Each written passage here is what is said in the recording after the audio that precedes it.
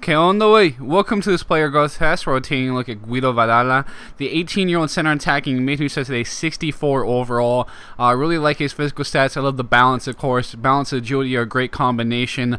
Combine that with that 5'6" frame, and he's just overpowering at times, in my opinion. I think that type of frame, shorter the better, to go with agility and balance, can really overpower some players. I mean, it's obviously preference, of course, but I feel like that's one of the best combinations you can have for kind of a wide player, center attacking mid guy. You can have be a little bit more direct run out players, and his passing is a little bit low, I would have to say, for a center attacking mid. It continues that trend throughout, but he still grows very nicely. The dribbling, of course, is very good from the start, and it continues to improve very steadily. The ball control is looking pretty good also.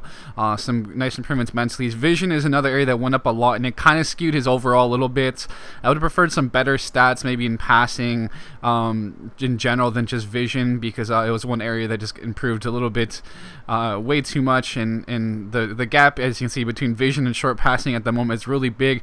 Vision in the dark green, but short passing still in that yellow, so that's a big difference, and he actually wouldn't grow too much in the passing after this. So it's a bit strange, but that type of stuff can happen. Also had some good physical growth here and there, though. The agility and balance looking pretty good. He just created a lot of opportunity. He scored his chances. He had some pretty solid finishing. He would get in some good positions. He just has some good mental stats. Attack position is pretty solid also. And running at the defense, he felt so good on the ball just in general, because, like I said before, that agility, that balance, his frame, everything, all his combinations, and the dribbling in general, of course, just really help him out. He can cut back real quick here and score also. If you do want to play him out in the wing, I think it would be a good idea.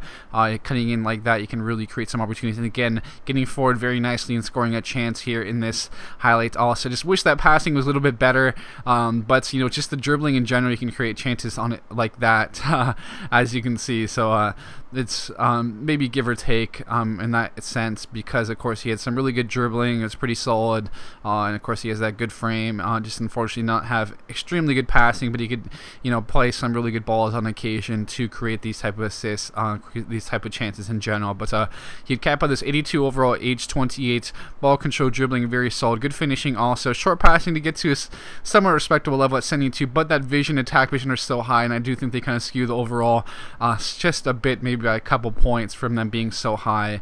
But you'll take a look at the calculations now. You can see, of course, he's at 81 as a winger. He could certainly slot in into that spot and actually be kind of maybe an inside forward type, even with that good finishing he has. 81 as a center forward, 82 as a cam, 80 as a right mid, left mid.